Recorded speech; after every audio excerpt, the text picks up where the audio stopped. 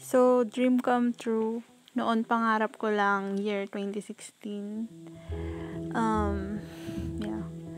So, kinakabahan ako nung araw na yan, April 14, 2019. Kasi first time ko magbiyahe abroad at mag-isa. Ang lagi kong iniisip na baka mawala ako kasi malabo yung mata ko. Hindi ko makita yung mga gate or saan. Kaya nilakasan ko na lang yung loob. Yun, from Manila to Thailand to Copenhagen. Yun. Sa airplane. Ang swerte ko kasi mag-isa ko lang sa 3 upuan. Nakahiga ako, nakatulog, super relax. Ang ganda. Super relaxing. At, ang inaalala ko lang dyan is yung magpupo. Then, nasa train station na ako. Grabe, ang lamig. First time ko ma-feel na super lamig. Then, sa train, nagkamali pa ako dyan. Imbis na dun ako sa seat ko talaga, iba yung napuntahan ko kasi hindi ko alam kung yun na yun talagang train. So, nagtanong ako sa officer. So, yun na nga, na-meet ko na yung host. Family ko at yung mga bata nakipaglaro agad sa akin.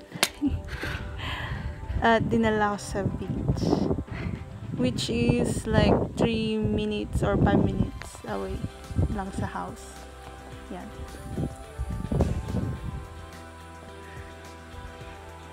Super cute. Super relaxing din ng view. After long flight, tapos yan yung makikita mong view. Super relaxing.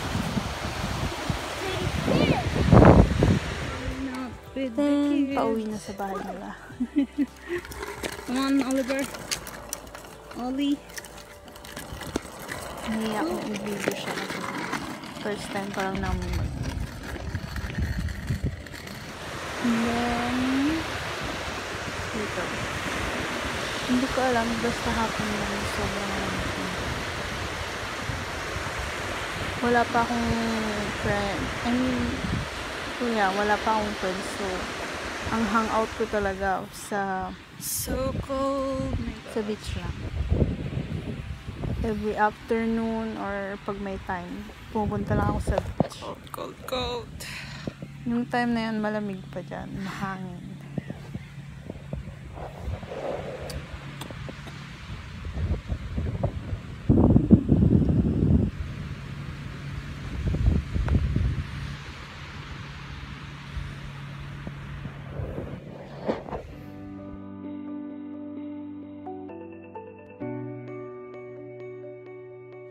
Here at the beach.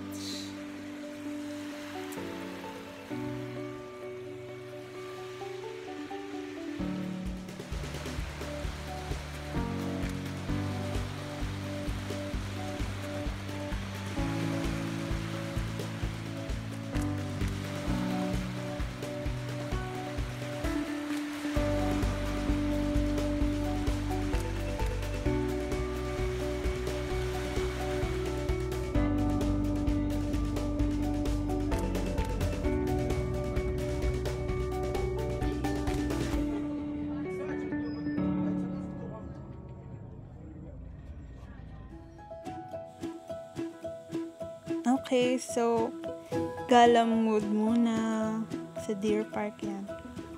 With Debbie. Siyang nag-picture sa akin dyan. Super cute.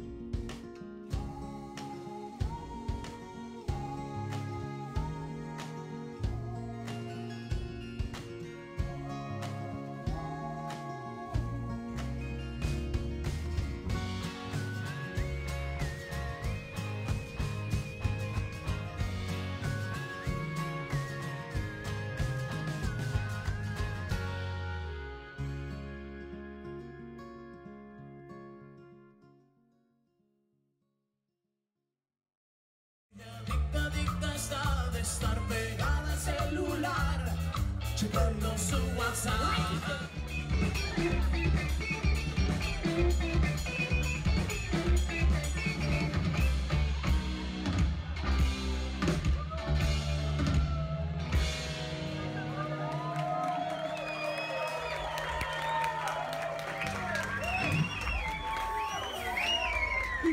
Awesome.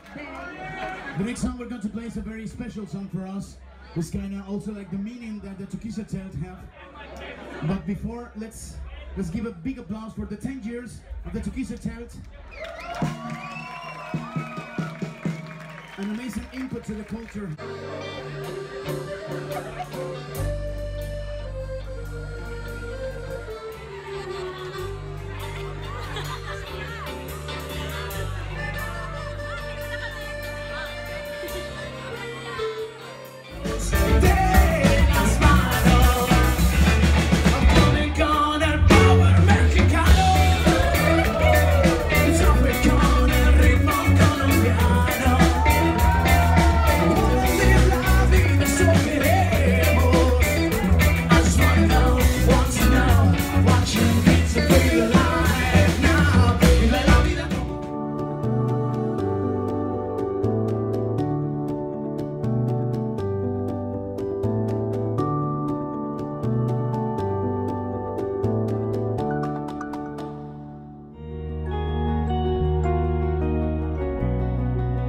Happy birthday to you.